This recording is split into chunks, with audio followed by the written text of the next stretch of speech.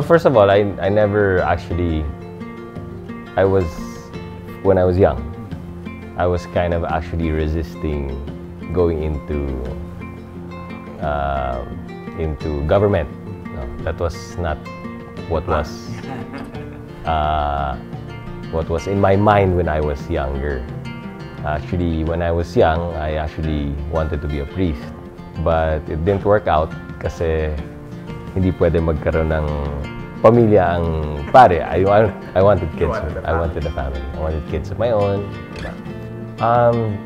Every opportunity you get, you spend with your family. Diba? Instead of, going out or every single opportunity that you get to come home early, diba? Or if you have a free weekend, spend it with your family.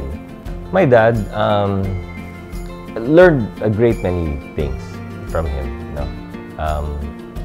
Kasi my dad was more than just a father to me. He was my barkada. So he made sure that he and I were close that way.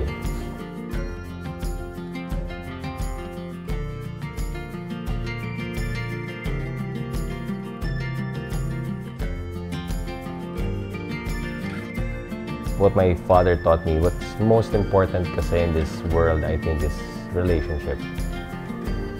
Your relationship with your wife, your relationship with your children, their relationship with you. I think that's more important than anything. It's the essence of living, I suppose. So more than material success, diba? I think family is most important. And I think that's what I want my family, my kids to know, that at the end of the day, family comes first. To dads, be your child's best friend. I think that's very important nowadays.